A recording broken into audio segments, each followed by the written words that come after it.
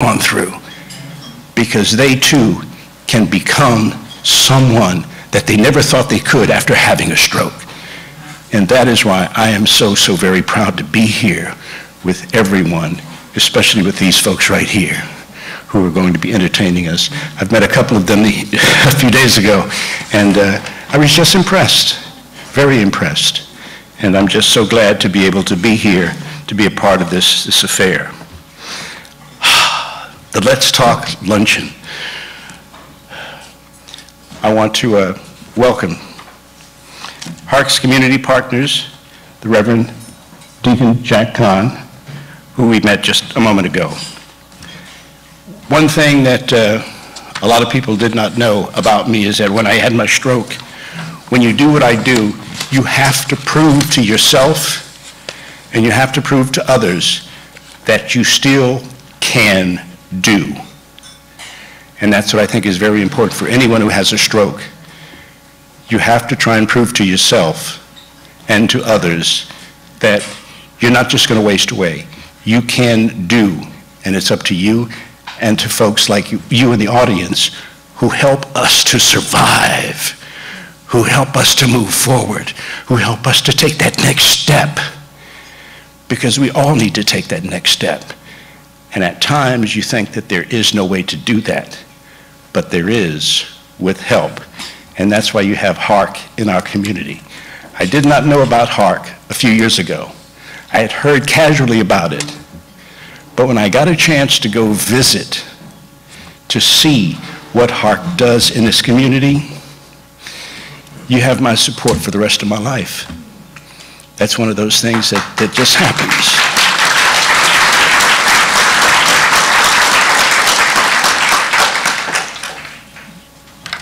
You know, I want to, right now, call up Emily Connor Hempel, HARC's chairman of the board, or chairwoman of the board, I should say, you know, because she is going to be giving us sort of the greeting for this afternoon.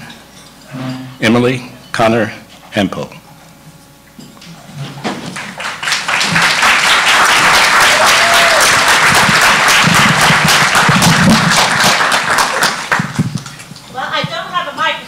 I'm about to bring it to you. Oh, thank you. Yes, You want me to hold it for me? No, I got it. Thank you. Okay, all right. I'm just going to, I have the pleasure this morning of introducing the HARC Heralds.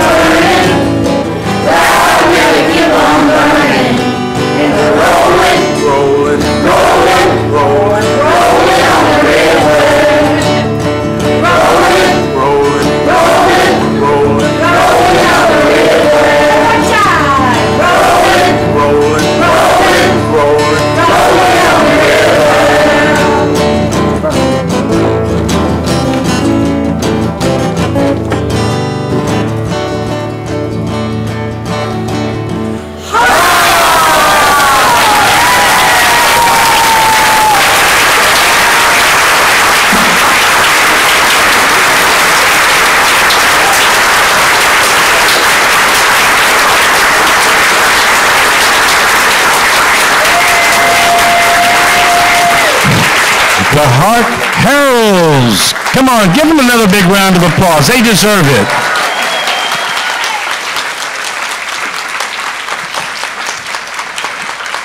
And initially, I failed to recognize the director, music therapist, Ingrid Moeller. Could you hold your hand up so folks can know exactly who you are?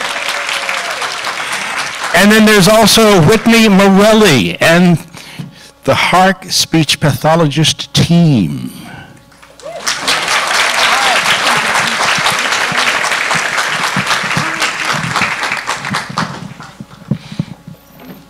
You know, it's amazing when you see folks come out and perform, and normally they would not be doing this, but they're doing it just for you. And that is just an amazing expression of their love, and especially the payback, so to speak, from what you have done to help them.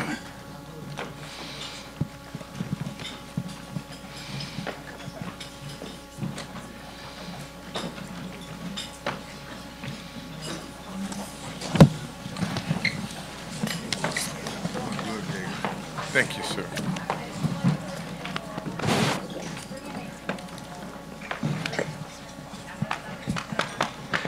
Finally got a chance to hear you.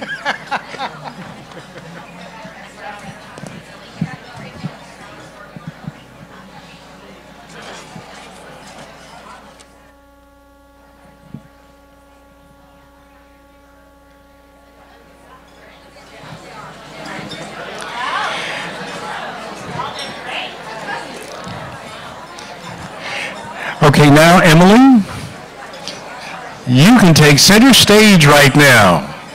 Thank you very much. I appreciate it. Hello, everybody.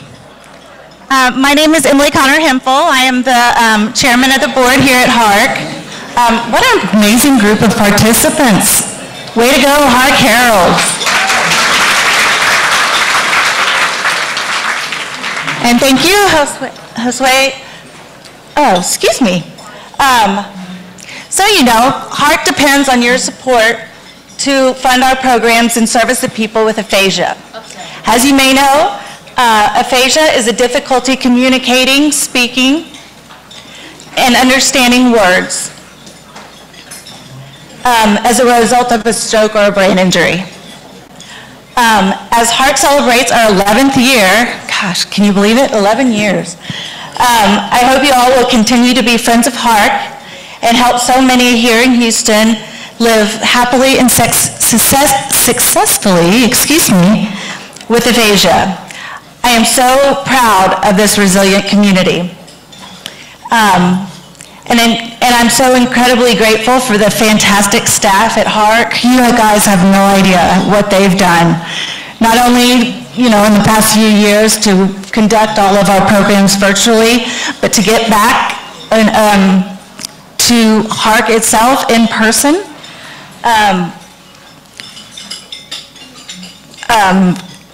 And make sure that our participants are safe, and we're keeping distance, and we're sanitizing, and we're doing all of those things that are necessary in this day and age. But with their hard work, we ensured that the participants a world where there is no silence. In the past few years, we have realized how extremely important these programs are for our participants. With the isolation, lack of ability to get out there and socialize, our programs have been a way for our participants to interact and communicate. HARC has now expanded to serve all of Texas. Yes, right? We are able to do that through Zoom, home visits, and little touches all over and throughout Texas in our community. It is friends like you all that allow us to continue to open our doors into a world where no one is left silent. Now, it is my great honor to introduce our luncheon chairs, BJ and Delby Willingham. You guys, they have just worked so hard and generously, and we are so, so thankful for you guys. Thank you.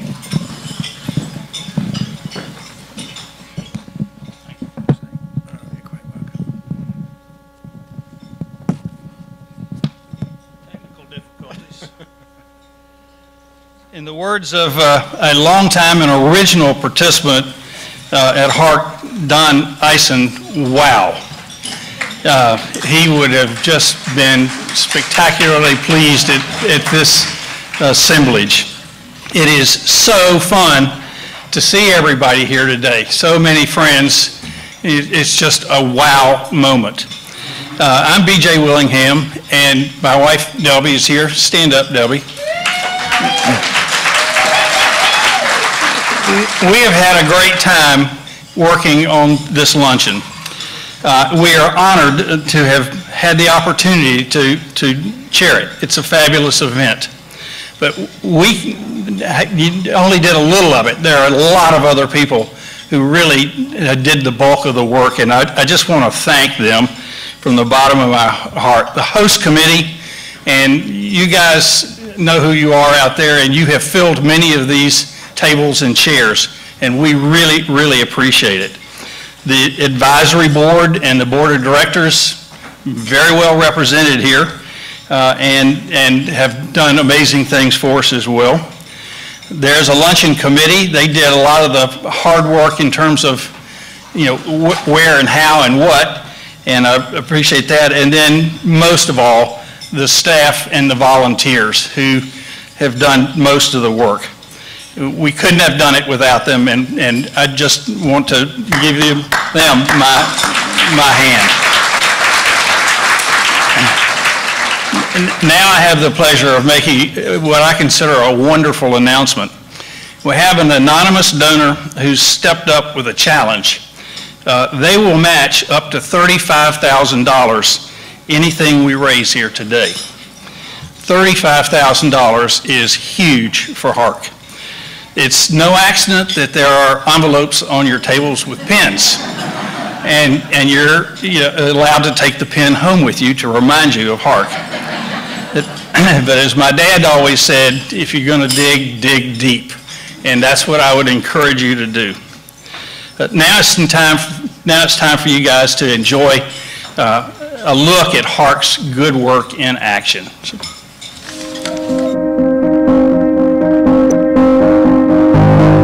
They first told us that the stroke had hit his speech center. And then the next day they told us it was a much bigger stroke than what they thought. Their best case scenario was that he would be in a facility for the rest of his life with no use of his right side, no use of his left leg. He would hopefully understand us, maybe. He wouldn't be able to talk, and he would have his memories and hopefully recognize us. Miriam. Daughter. So Miriam was the only thing that he said at Methodist for anything until we got in the ambulance to transfer to Tier, and he looked at me and he said, "I love you." And I said, "You've been holding out that whole time, haven't you?" And he did that. He got home 4 days before she was born. And his biggest challenge was speaking well, speaking anything, speaking. Walker, cane, and now again.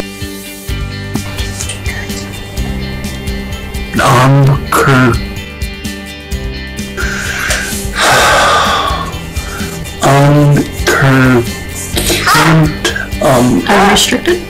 Unrestricted. I think the first time I actually heard aphasia was at Tier. I'd never heard of it before. Aphasia is the loss of language due to the injury to the language centers of the brain. So in your brain, we all have specific parts that control understanding speech and control producing speech.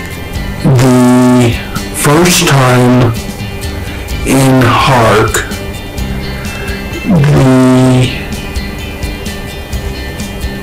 no speech, no anything, yes, no, I don't know. So HARC's a really special place.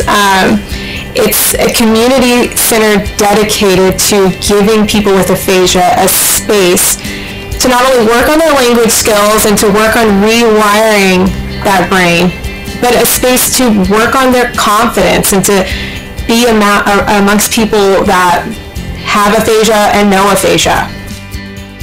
And it's been shown that having a place like HARC in conjunction with traditional therapy, or even after traditional therapy is over, can help someone with aphasia continue to make those language gains, years after their stroke. A little bit at a time, then okay, Get more comfortable.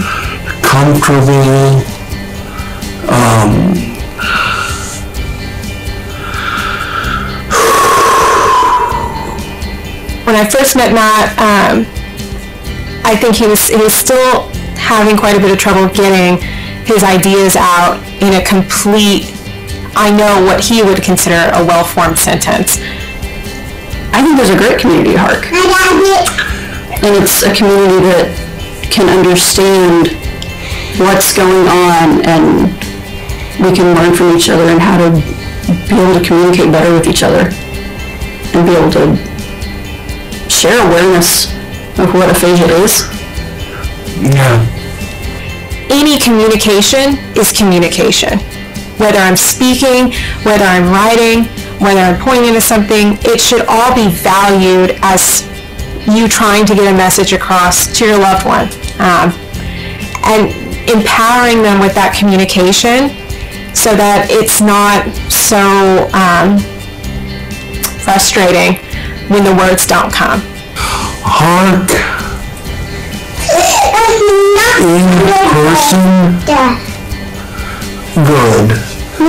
Actual people, not screens and stories, but people, oh my God, good. Love the joy and love the you and me talking or no talking. Aphasia, good. I see Matt continuing to grow in his service and his leadership to the places that he holds dear.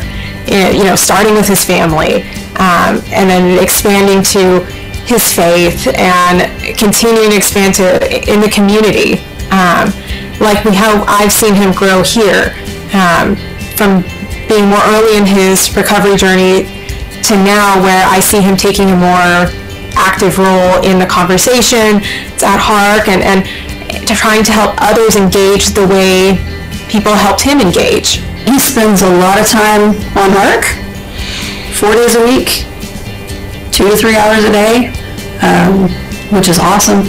His speech has gotten a lot better from it. He volunteers once a week at the Hope Chest, it's a resale shop. So it feels so inspiring to see his progress, and I just can't wait to see where he goes in the future. For anybody that just found out that their loved one has aphasia, know that it's hard and it's a lot of work, but it can get better.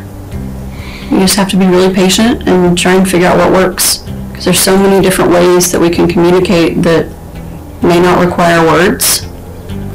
I think the future is bright for HARC. I'd love to see HARC continue to serve people across the Texas area with its virtual services. I'd love to see it continue to bounce back from this pandemic and get more people in the doors, and just continue to serve people with aphasia and their caregivers, and giving them that hope and that way to communicate at home. And furthermore, that sense of community that being here gives everyone, from the volunteers to the HARC members to the staff. We're really a part of a community. So from being told the horrible option of being in a facility to where he is now, all I can say is God said no. He is a walking, talking, driving miracle.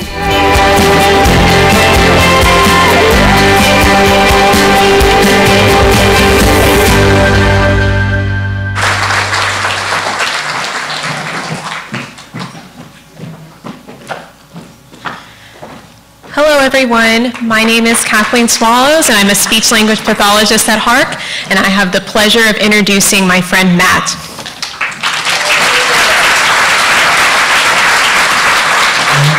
Howdy.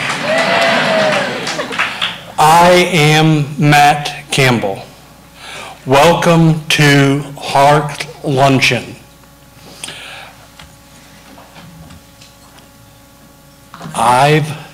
I've been here in HARC, virtual and in person, about a year and a half. TJ and HARC have given me community, fellowship, and hope. Please continue the support with your gifts, time, and service. Thank you. Bless you.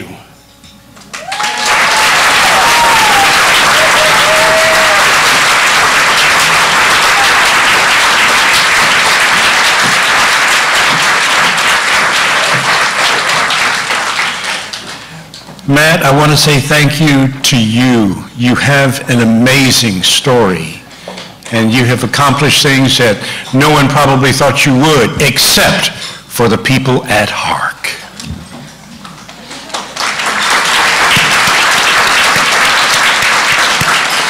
So now the plea is for all of you to help HARC continue the services that it is providing to the community, not just our community, but we all know that now HARC has basically extended its arms to other parts of the state. So it's not just the folks here in Houston, it's not just the folks in Katy, it's not just the folks in Galveston, it's folks throughout the state of Texas right now who can benefit from all of the services that HARC provides to folks in our community immediately. You know, there are some volunteers throughout the ballroom, and they're going to be looking at you with some kind eyes, because there are also some envelopes in front of you as well. We already heard that you can keep the ink pens, but now we want to see if you want to get... If you're a Hallmark fan, or you're just a fan of Ashley's, please help me give Ashley a big, huge welcome to our HARC advocate, Ashley Williams. Thank you. Oh my goodness. Thank you so much for having me here, and thank you for that intro that makes me sound very fancy. I am an actress. I have been at it for a long time, and although I do begin shooting my next Hallmark movie in about 2 weeks, I stand before you here today, technically unemployed. At the age of 22, upon receiving my BFA in theater, like many other unemployed actors, I moved back into my parents' house. They lived in Westchester, New York, which is a short 40-minute commute from Manhattan, where all the action was. So every morning, I would pack up my enormous camping backpack, the same one that I used to backpack across Europe the year prior. And this pack had water, and it had snacks, and multiple changes of clothing, including a variety of high heels and sneaker options, makeup, the occasional wig, depending on what part I was trying out for that day. And I would arrive in Grand Central Station. And every day, I'd have multiple auditions for commercials, plays, TV shows, the occasional movie. And these were long, hopeful, exhausting, and exhilarating days as I strived to become a real live working actress. So I learned at this time that it was critical to locate certain way stations around the city to reset, to take a break, somewhere to change clothes, guzzle some water, and refresh. And I was on a tight budget, but I used it well. So $19 a month got me a 24-hour fitness membership, meaning that I could grab a shower at 14 different convenient sites in the city between castings. I had a friend that worked at the Starbucks on 19th and Broadway, and she would always give me a cup of milk and a banana for free. But the best, the most reliable way station for this ambitious, often scared, sometimes bold, unemployed actress was my mother's office in Battery Park. My mother, Linda, was a high-ranking fundraiser at the Michael J. Fox Foundation, but what was most exciting to me was her fancy office. The office people up front knew me, and I'd wave as I'd sneak past them to flop down on my mother's office couch and regale her with the tribulations of the day's adventures. She'd stop her work, and she would listen so patiently. "I didn't get a call back for the Broadway play, Mom," or "My agent is ignoring me," or "Oh my gosh, Mom, I nailed it. I think one day I'll actually be able to get a real job." So sometimes she'd read lines with me or rehearse for an audition or give me a pep talk, and sometimes I cried and she hugged me. She repeated words to me then as a young adult that she said to me often as a child. A quote from Julian of Norwich, one of the first known female authors who, despite the looming Black Plague in 1347, found peace, writing, "All will be well, and all will be well, and all manner of things will be well." It was a gift to be just out of college and entering grown-uphood and yet able to walk through those doors and be able to suddenly be parented again.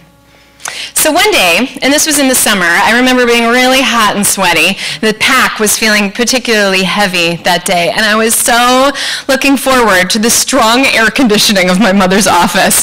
And when I walked in, she was sitting on the couch. She was bent over the yellow pages of the phone book. And when she saw me, she looked up and she said, "Oh, Ash, thank goodness you're here. How do you spell the word Chicago?"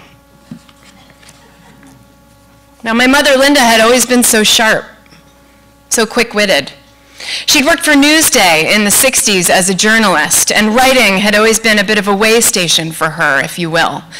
She was known for her driving questions and her skill with words.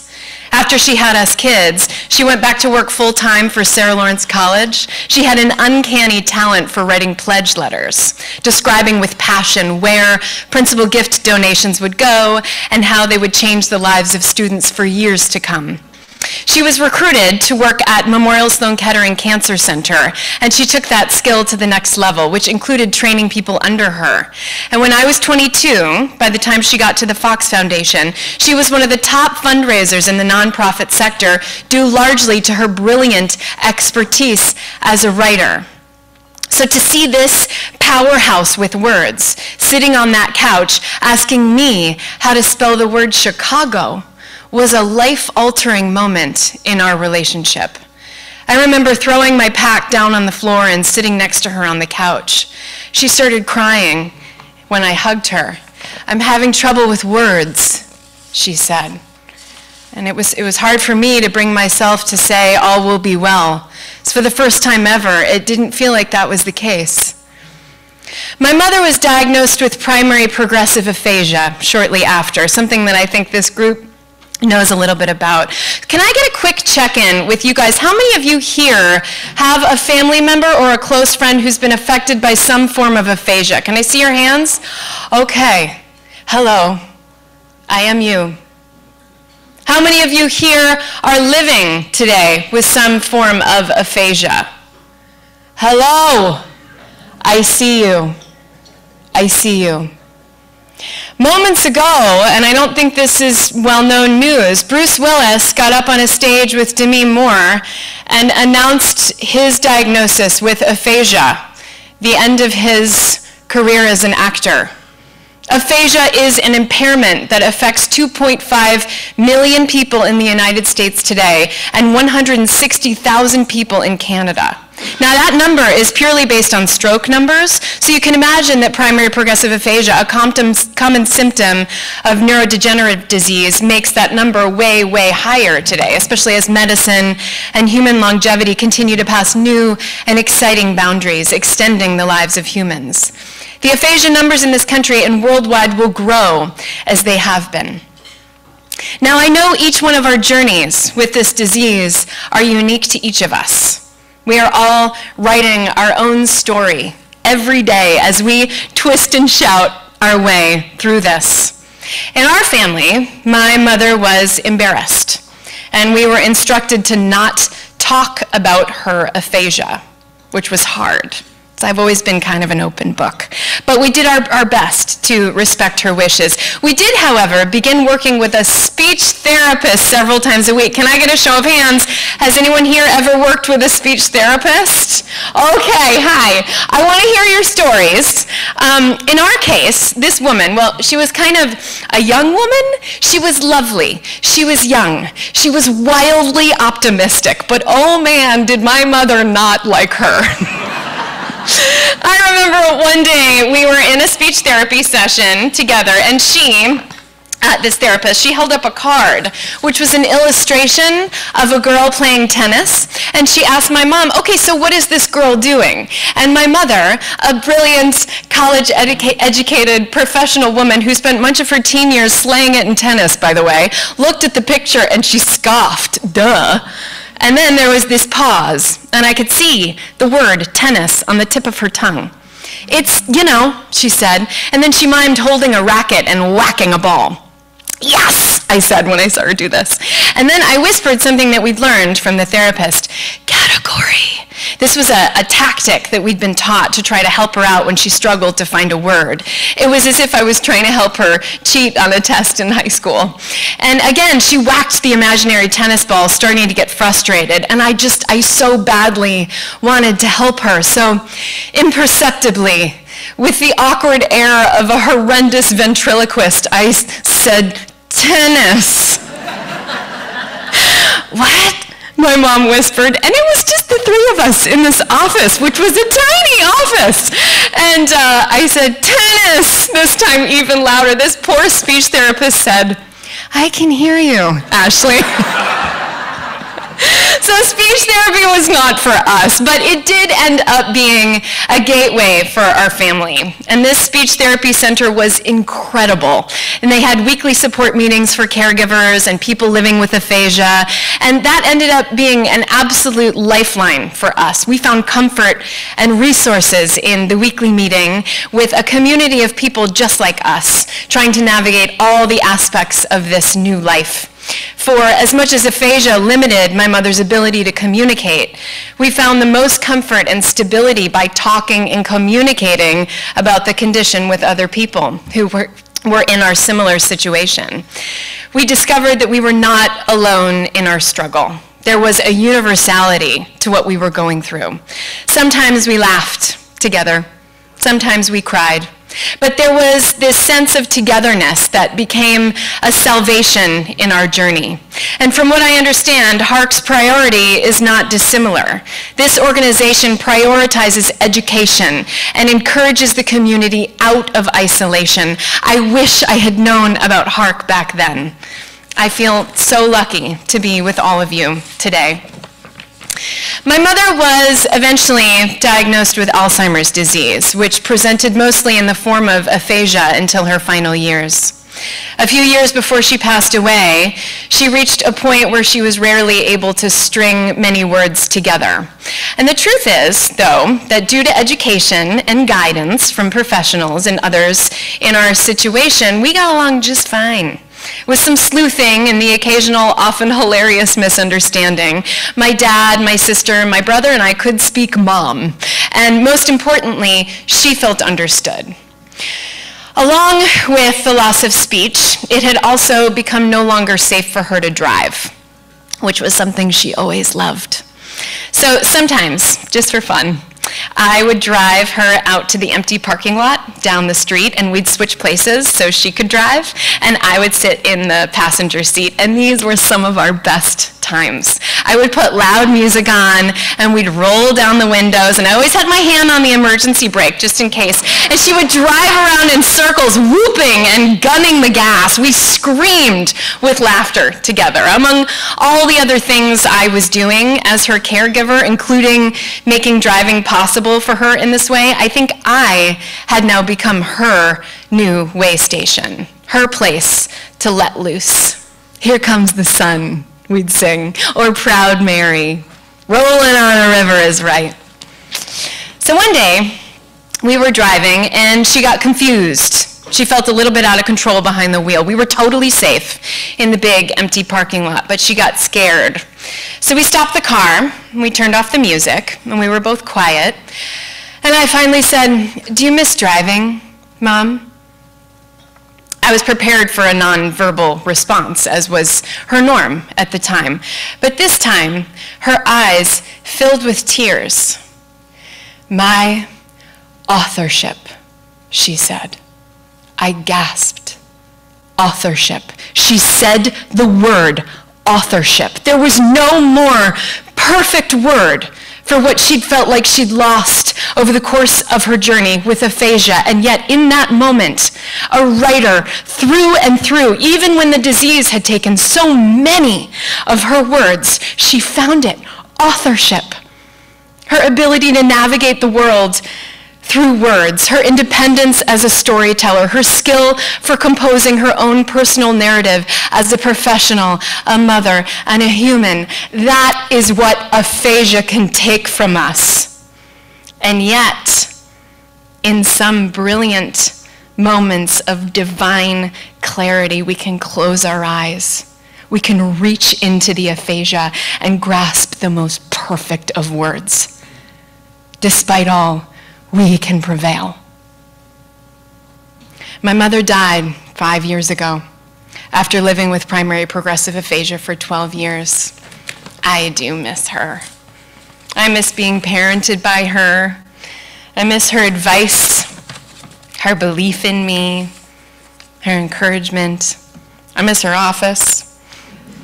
I miss the safety that I'd feel when I plopped down on her couch and knowing that I was loved, despite all the scary things that being an unemployed actress may entail. But here's what I discovered. Talking about her, convening with people like you who understand this condition, this is my new way station in life. I'm still often an unemployed actress every day now, mourning the death of my mother, but you are where I can rest. Reset, refresh. Together today we can put down our heavy packs and plop down on the couch of the Junior League of Houston, thank you for having us, and feel the rhythm and the relief of community. I feel her here right now with all of you. Because of HARC, and as the authors of our journey through aphasia, we are able to gather here today and continue to have authorship in our own unique story. Together we can roll on this river. Today we can know, as we look into each other's eyes and share each other's stories, that all will be well, and all will be well, and all manner of things will be well. Thank you.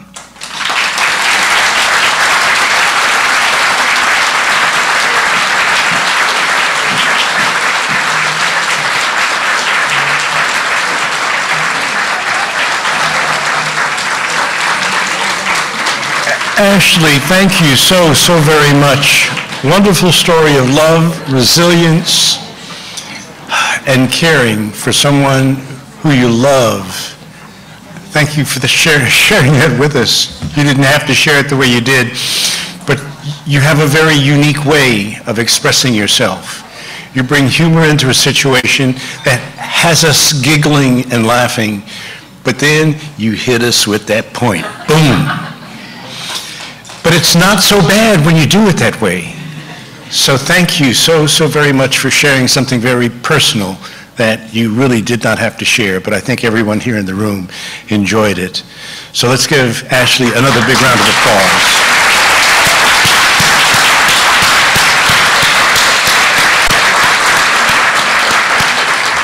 Okay, now it's time for me to get serious. You see these folks walking around with these red aprons? Guess what they're looking for? Those envelopes on the table. So please give what you can, because HARC is doing an amazing job here in our community, as well as in other communities here in the state of Texas, and can't do it without your help. That is one of the most important things. And you can also tell your friends about HARC if they don't know about it already, because many times that is the way an organization is able to survive, by word of mouth. And the word spreads very, very rapidly when it's something that affects so many people on the planet. And people just don't realize that there are a lot of folks affected by aphasia. But now, after today, you can tell them that there's an organization here in the city of Houston that is the Houston Aphasia Recovery Center. And that center needs your help. So do what you can to try and support it. I've enjoyed my time here with you this afternoon. I hope you've enjoyed your time. I know we've all enjoyed Ashley, so let's give her one more time a big round of applause.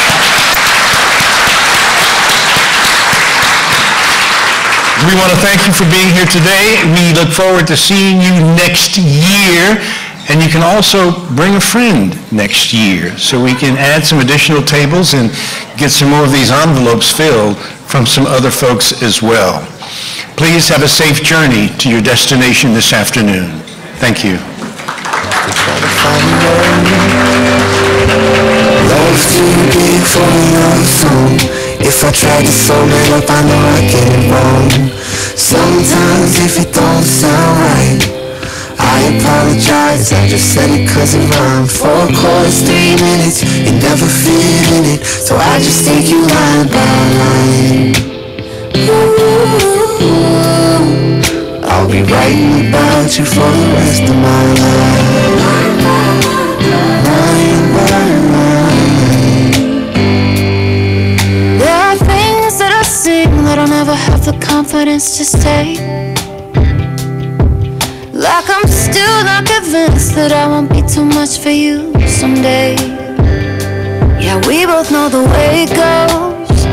Hear my fears all on the radio. There are things that I sing that I'll never have the confidence to say. Love too big for a love song. If I try to sum it up, I know I get it wrong. Sometimes if it don't sound right, I apologize, I just said it cause it rhymed. 4 chords, 3 minutes, you never fit in it, so I just take you line by line.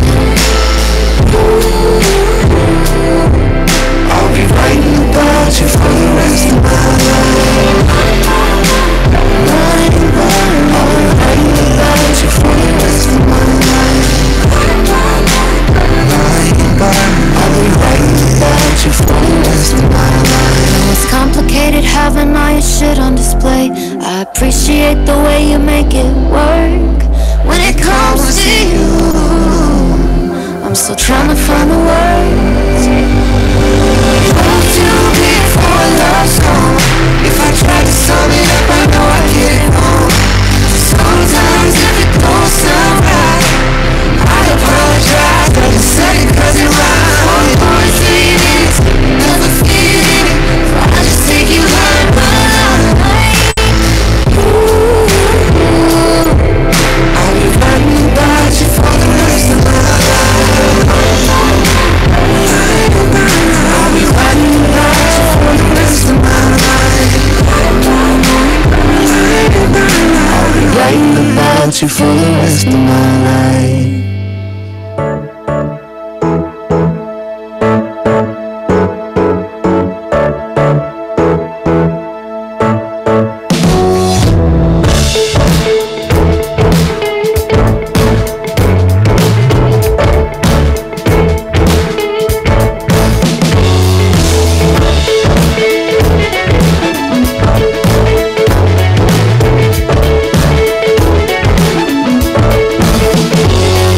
Second guess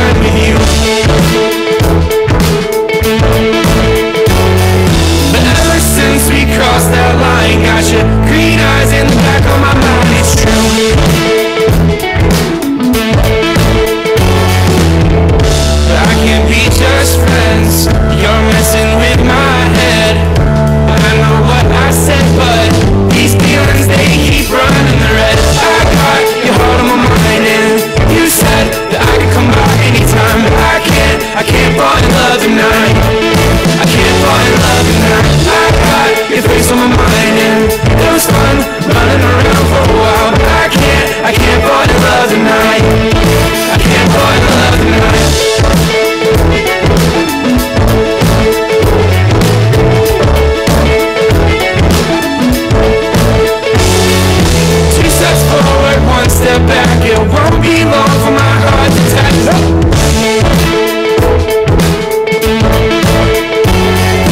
Coming since for second place, to the way it feels when you kiss my face.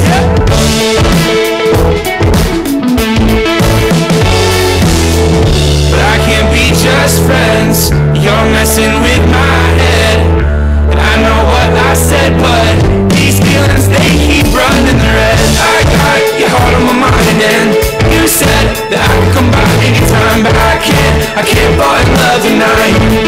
I can't fall in love tonight. I got your face on my mind, and it was fun running around for a while, but I can't fall in love tonight. I can't fall in love tonight. Oh, I can't fall in love tonight. Can't fall in love.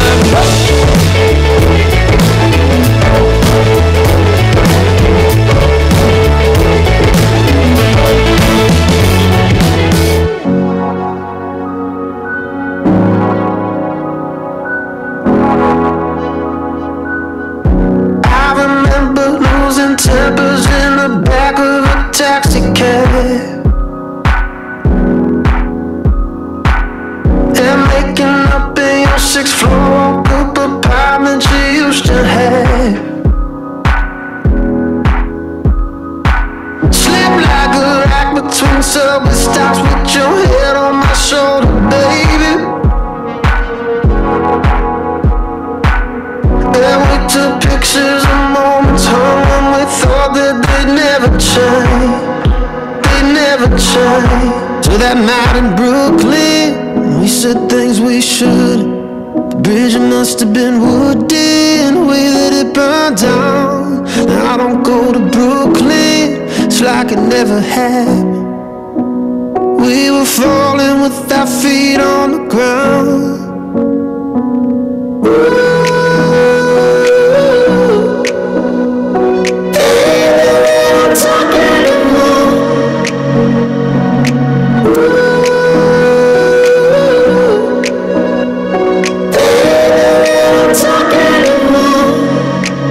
Since